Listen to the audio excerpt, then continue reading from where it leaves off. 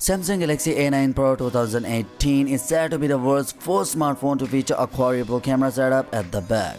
While reports earlier speculated the device featured 4 cameras stacked vertically, a new report shared more details on the camera sensors.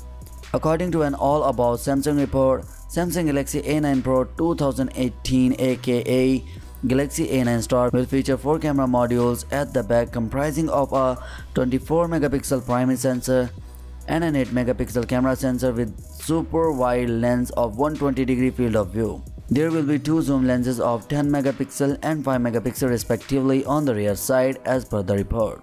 Up front, the phone is said to host a 24-megapixel Sony IMX576 sensor.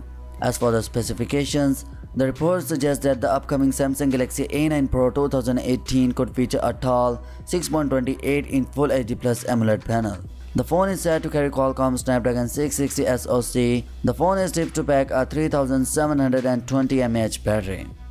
Previous reports have indicated that the Samsung Galaxy A9 Pro 2018 could offer 4GB or 6GB of RAM paired with 64GB or 128GB of onboard storage. The concept image shared by All About Samsung reveals that the Samsung Galaxy A9 Pro could have similar design cue as the Galaxy A7.